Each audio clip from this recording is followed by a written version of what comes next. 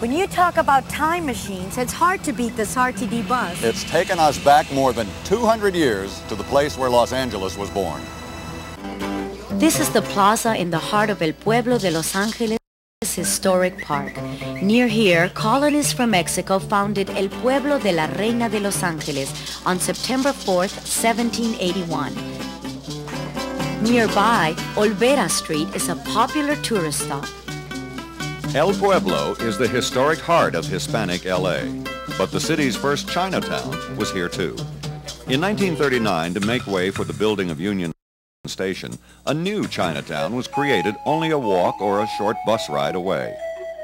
Southern California is home to America's largest Asian population. With RTD, Chinatown shops and restaurants are convenient to downtown visitors. Hop another RTD bus and you're in another active downtown Asian community, Little Tokyo. Here at the new Otani Hotel, you'll find a rare oasis of serenity, this tranquil roof garden. And nearby, you can sample an elegantly prepared Japanese meal.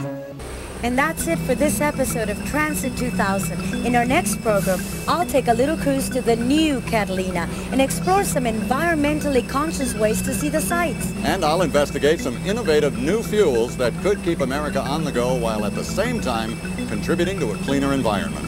And what's it like commuting to work at 186,000 miles per second?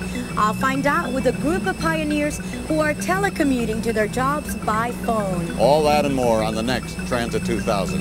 We'll see you then. Bye-bye.